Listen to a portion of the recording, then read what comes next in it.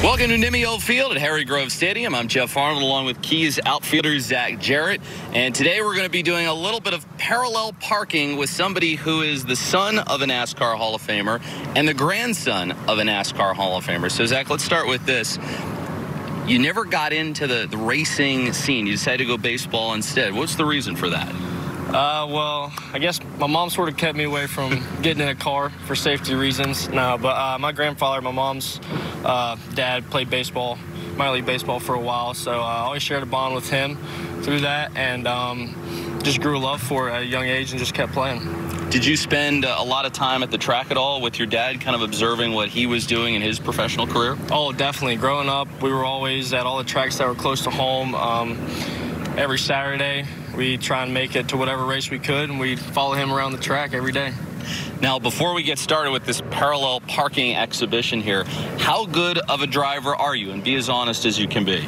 Oh, I think I'm a great driver, but you have to ask some of the guys that have ridden with me or people that have ridden with me before and see what they think. When you were going through your learner's permit phase and you were getting ready to drive, how often did your dad drive with you? Well, Dad was gone for most of the time, so during that time my mom was helping me out, and as my dad liked to say, my mom drives faster than he does. So I think I got that a little from her. But she helped me out. They both helped me out a lot, and making sure that once the driving test came around, I was ready and prepared to pass it flying colors.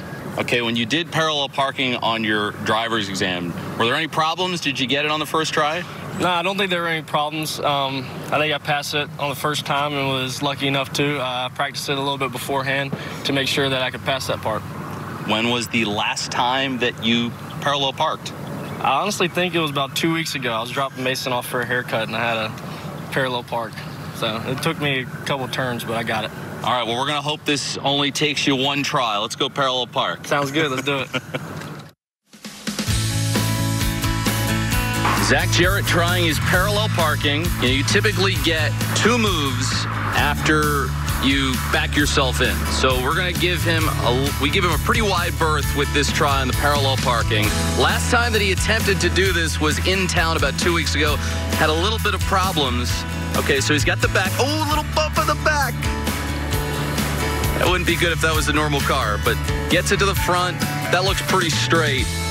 I like that effort right there. I think that counts. There may be a little bit of a problem the first time with the back cone, but we're going to assume that that was a pretty sturdy vehicle and that nothing got damaged.